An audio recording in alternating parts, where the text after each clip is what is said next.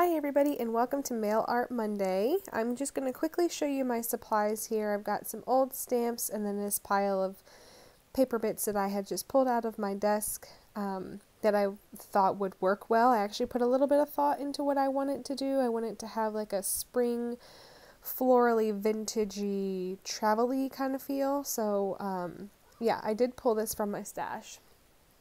So I'm just showing you the envelopes I'm using. I want to make a card. I've got these two envelopes that are cream and craft and that really pretty teeny tiny blue one. And I want to go from super simple and basic to a little more work. So I'm starting with a super simple and basic envelope. I'm just adding two things. In the end I do add a couple more things at the very end, but I wanted to show you that it really doesn't take much to add two or three small things to an envelope to make it look pretty, because you are going to be adding postage stamps to that as well. So I always try to be mindful of that. And here I am just cutting the, I go to this one antique shop and they use these really cool bags and I collect them, obviously, because look how cool they are. But I've got like 10 now and they're in two different sizes. And I just pulled this one out and I wanted to cut it apart and try to use it. And it's just got these like old-timey newspaper advertisements. And this particular one was advertising lace and like lady things, like fancy glass and I don't know. So I just thought maybe this would be a good envelope to make kind of pretty. And I actually do struggle a little bit with this one. With the placement of everything. I knew what I wanted to use. I just couldn't get it to work. So I hum and haw over it forever. And as usual, I don't pre-plan these out. You see me struggle through the whole thing. So in the end, I felt like this piece was too big. And I ended up moving it all around to try to get it to work. And I didn't want to cover too much of the girl because I wanted the girl and the lady advertisements to kind of speak to each other. I wanted it to be very clear like what I was trying to do. I was trying to go with a lady theme. So that's kind of where I'm at. Unfortunately, the lady's head has been cut off, so I have to kind of figure out how to work with that in a way that makes sense. So yeah, in the end, I think it looks really good. I do struggle with this one the most, though. This one takes quite a lot of time to figure out. So I think I'm going to use this sticker to cover up her missing head.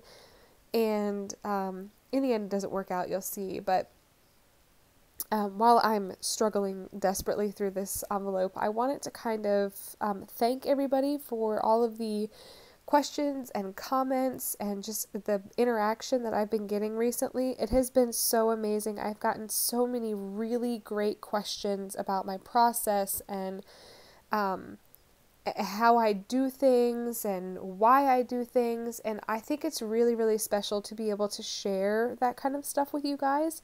So I really do appreciate that kind of interaction, and please keep it coming. If you have a question and you're curious, I'm an open book. I have no problems sharing anything. If you have a question about the supplies that I'm using, nothing in this video I can link except for the planner glue pen, which I have linked in some of my previous videos, but yeah, nothing in here I can link. I can't link the stickers, I cannot link this washi, I can't link anything. So please, I apologize. Everything is vintage. Everything is old. Those stickers are even like 4 or 5 years old. So yeah, and they were like a limited release at Target. So I apologize for that. I know a lot of people really want to be able to get their hands on the supplies that I use, but unfortunately most of what I use is just vintage that I get at antique stores. So this particular piece of paper right here is a Sunny Sunday piece of paper from one of their notepads. I will try to find it. I don't know if they are being sold anymore because it's from one of their first lines. I'll try to.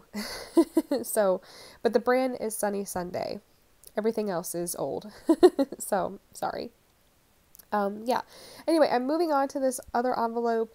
I'm just layering these different colored bits to kind of, I don't know what I was going for. It kind of looks silly now. It looks good in the end, but now it looks like I've just created an upside down staircase with paper. I want to use that advertisement there because I don't want to waste it and I don't want to lose it. So I just stick it down. It's actually kind of awful what the advertisement is for. It's for a steady woman, not like a partner, but just like a woman to take care of a man in his home, like cook and clean and stuff. I guess it was kind of awful, but I put it on anyway. I hope they don't read too much into it, the recipient. So this one is going to be my favorite one of the day. The supplies just really, really worked well for the size of this envelope, and the colors and the simplicity of everything just worked really, really well. And it ends up being my favorite envelope. This is the one I make the card for as well. So here I have the idea. I'm struggling with this floral piece and it's like too big, so I'm just gonna fussy cut one of them out. They're not connected, so I can easily just cut one of them out. It won't mess the image up. And I was like, I was having like an aha moment, like, Skylar, you genius. Instead of struggling with this piece of paper, you made it work for you. So I thought that was kind of funny. Here I've just ripped up a tiny dictionary sheet and I'm going to slide it in behind this. Look, the good thing about these glue pens is that the glue doesn't dry right away, so you have a little bit of time to play with the placement of everything, which is really, really nice. So yeah, I'm going to move on to the card. Now, the reason I pulled these out is because I really enjoy making cards with vintage postage stamps on them.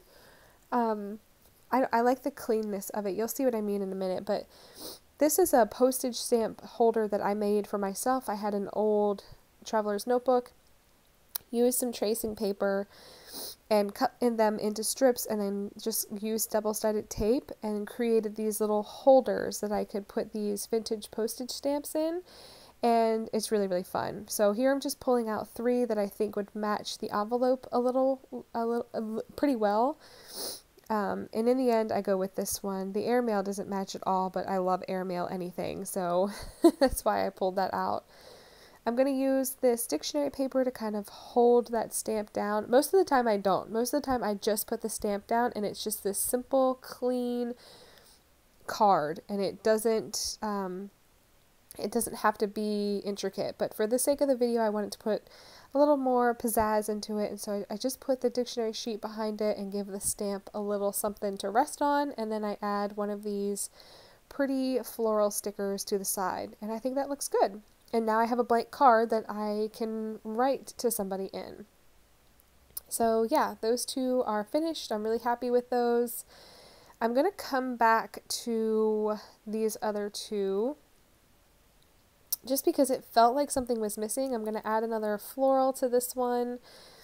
And then I think I'm going to add something to my cream one as well. Maybe I don't. I think maybe I leave that one alone. Oh no, I do. I add one of the... I'm kind of deciding if I like that flower because the pink is very bright on the right, but I add it anyway. And then the blue one, I'm going to add a little more something to it, and then I'm going to call it good. So I just want to take this opportunity to thank you guys for hanging out with me. I really enjoy doing these videos, and I hope you guys are enjoying them as well. If you have any requests, leave them down below. If you have any questions, always leave them down below. I'm just adding this little piece of dictionary paper here to the bottom of it. I did like the simplicity of it before, but I felt like maybe I could add a little something to that and it would still look good. So I do add another piece of washi to it as well right here. And that is going to be it. If you have any questions, leave them down below. I said this already. But yeah, I'm going to show you close-ups and then that's going to be it.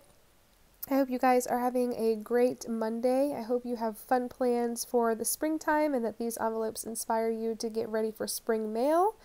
And I think I'm going to leave it here. I hope you guys have a great day. Thanks for hanging out with me. I'll catch you guys later. Thanks. Bye.